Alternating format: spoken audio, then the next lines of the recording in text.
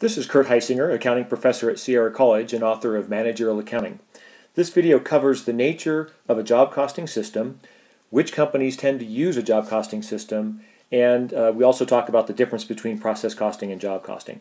So let's start with what a job costing system is and why it's used. So a job costing system tracks revenues and costs for each unique job. So for example, if we build custom homes, very unique custom homes, then we would want to track not only the revenues associated with a particular home that we're building, but also all of the costs that are associated with that home.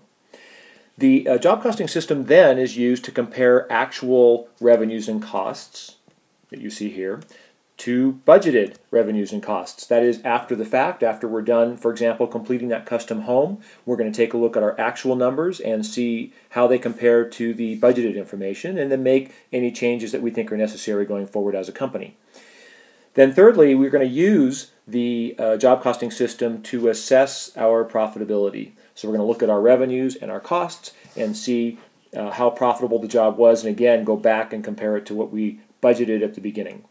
And then lastly, we're going to use a job costing system to track our revenues and costs throughout the production process. So it's not just right at the beginning establishing a budget and then right at the end looking at the actual figures and comparing the two. We're actually throughout the process going to be reviewing how we're doing with our revenues and with our costs.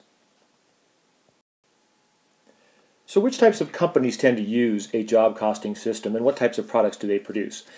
Well, first of all, they tend to be unique products.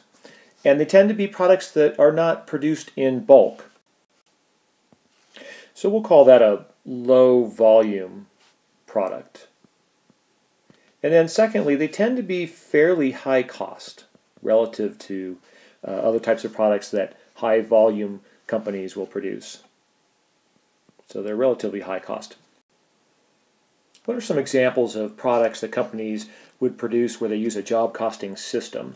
Well, we already talked about custom homes. Two more examples that I have here include house painting services. So if we have a company that paints different houses, each job is unique. We probably don't have a huge volume of houses that we paint, so that would qualify for a company that uses a job costing system. And a company that makes movies would almost certainly use a job costing system, since each movie is unique. We don't tend to make lots of movies all at once, and they do tend to be high cost.